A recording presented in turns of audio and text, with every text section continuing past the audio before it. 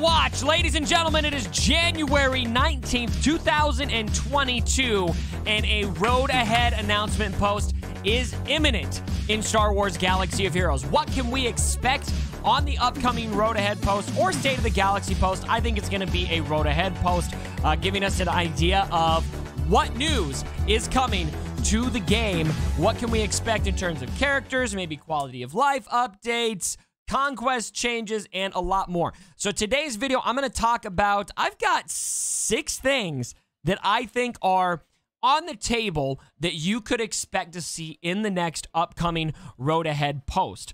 Now, some of these things I think are more likely than other things. And I will talk about which ones I think we will probably see, which ones I think we probably won't. So let's just get right into it. The first thing that I think is extremely likely, I'm going to give this a very high probability, and that is that we see Gear 2.0 changes announced. It was in September that we got the State of the Gearlaxy, which was announced as the Phase 1 changes to the gear inflow in Star Wars Galaxy of Heroes. And at the end of that post, they said in the near future, we will be announcing what those Phase 2 changes will be. We have not seen what those changes are. It is almost 6 months later.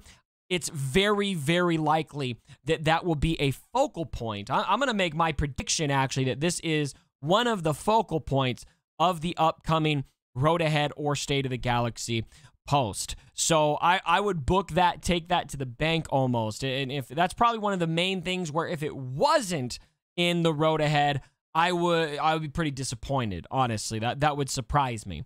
The second thing is, and this is another one I feel very, very confident on that we're going to see, if not on the Road Ahead post, at a very, very soon post, we kind of have to, and that's whoever the next Conquest character will be, and likely changes to Conquest. Every single iteration of Conquest, we've had changes made to it. Most of the time, those changes have been to our demise and not necessarily changes we are happy with. Although I do feel like they kind of improved from the Maul Conquest to the Boba Conquest, enough so that the grind felt somewhat manageable to me. I still want them to go in a more positive direction. I'm really crossing my fingers that the next iteration of Conquest continues to move in a better direction because it's still not in a very good place. But probably the biggest intrigue is, who is the character going to be? So far, we've received 3 very good characters in Conquest. From those that game mode. The ship that we received, Razor Crest, is also a very, very good part of the meta in ships. But Ahsoka, obviously very good. Maul is incredible, very flexible, and we're now finding out Boba Fett able to beat Lord Vader in Territory Wars. If Territory Wars is your thing, probably a must-have character. So here are a couple characters that I think could be on the table for this, and then at the end I'll make a prediction of which one I think it will be. Number 1, Black Krrsantan. If you're not watching Book of Boba Fett, I'm sorry if I spoiled that for you, but that's like, 3 episodes ago, so get with it. Black Krrsantan, I think, is a character that we are almost for sure going to see in this game. I actually don't think he's going to be a Conquest character, though. He's probably the number 1 predicted Conquest character that I'm seeing right now, and I honestly don't think we're going to get him for a couple reasons. Number 1, I feel like it's maybe too soon. I think CG might view that as spoilery, maybe. Also, I don't think he's a central enough character for Conquest, at least based on what they've done so far with Conquest. The Razor Crest is the Mandalorian ship. It's like the main character of the show, their ship. Ahsoka, a very central character in the Clone Wars, and Rebels. Well, that was Clone Wars Season 7, though. We've got Maul, who is Maul. We've got Boba Fett, who is the showrunner for Book of Boba Fett. And so Krrsantan, to me, just feels probably a little too much of a side character, even though he's an amazing character, and I would love to see him in this game. I think he's more of a marquee character. There's also that Tusken lady that Boba Fett trains with at the beginning of Book of Boba Fett, and for the same reasons as Black Krrsantan, I think that's a character we're likely to receive, but probably not as a Conquest character. It just doesn't seem like an important enough character, although CG could depart from that script. We've got a 4-unit precedent so far for Conquest, and maybe going forward they will move to more side story characters. It could be, I think this is maybe one of the more likely ones, it could be the capital ship that was leaked. If you remember that leak on Reddit that leaked Qui-Gon Jinn's Omicron, it leaked the changes to Squad Arena crystals, and the last thing on that leak was that we would be getting the Ravager, the ship that Nihilus took over. And so it would probably be deemed Nihilus's capital ship. That, I think, could easily be a conquest unit. That seems important enough, especially if it is a capital ship. That's one I really hope they don't do, because the last thing we need right now is a capital ship. But based on the leak that we had and the timing of it all, that one I think maybe makes sense for what I think they could do. A new version of Slave One is also something we could definitely see. Boba Fett is the central character of Book of Boba Fett, obviously, and we don't have the new version of Slave One that he could use. That would be significant enough that I think that we could see that ship coming as a conquest unit. One of my hesitations, I'm not sure if they would make a ship that soon that could only be piloted by the last conquest character. But maybe they would. I don't know. It'd just kind of be... that would really suck if you didn't get Boba Fett, Scion of Jango. So, anyway, that's a possibility. Crosshair could be it. We've got, Bad Batch coming up pretty soon in the spring. We still don't have Crosshair in this game.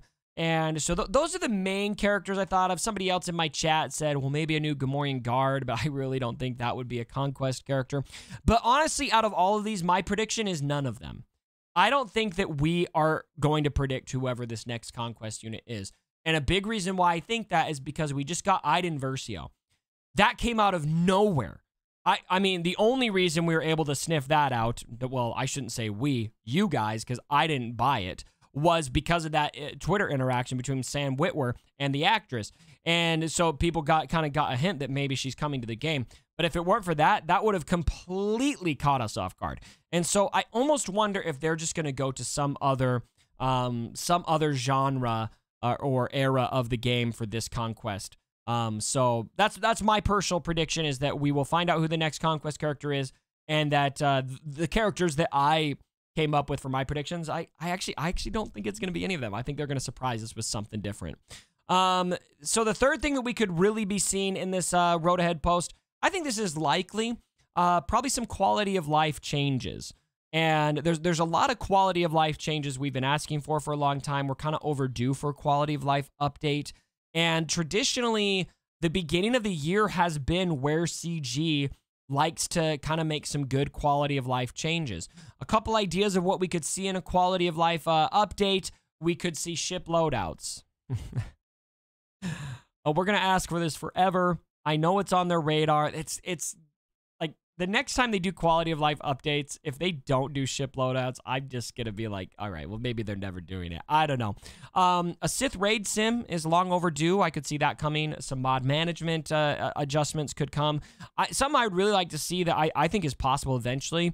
I don't know if it would come with a quality of life update or just with a new iteration of Conquest, but data disk loadouts. How nice would it be to go in and save a couple different loadouts of data disks as you accumulate them, so you can organize them a bit, have them, because a lot of times you'll have a data disk set that's just like, this is my maul over a team data disk set with the thermal exhaust and everything, but then I need to take that stuff off so I can get the individual kills for Mandalorian units or whatever it is.